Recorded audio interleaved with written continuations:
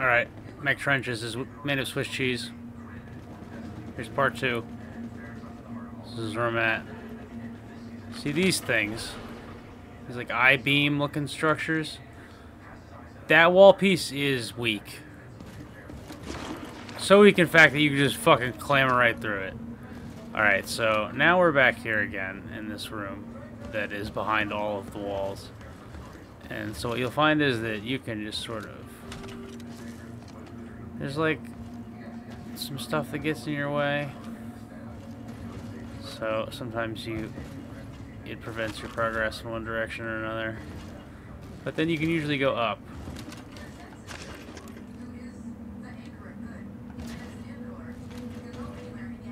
And then that gets you over here.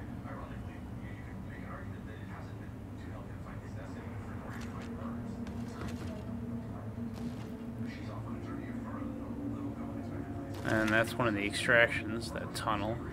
I believe it's called tunnel, actually. So I'll make my way over there. You can at any point, like, go back into these room things.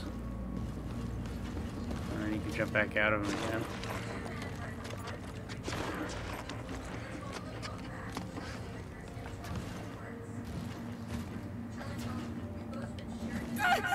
Ow.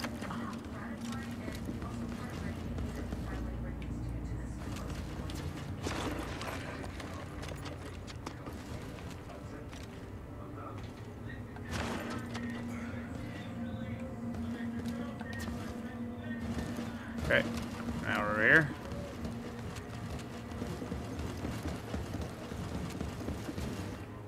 And you can walk all the way down to the bottom of that. I haven't found a way to like get in it or extract from outside here, but yeah, we're on top of it now. There's this big wall, which is cool looking. Haven't found a way to get up there. That would be interesting. Then we got this over here. And there's this weird thing sticking through the wall over here.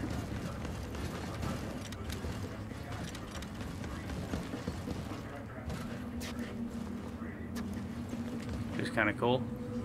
But this is nearing the edge of the map over here. So if I go over to this corner, see that we're approaching the minefield. I don't know exactly where it is, but it's somewhere pretty close to here.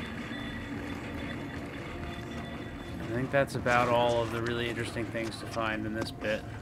So now, what we want to do is just... Whoop. And we're back.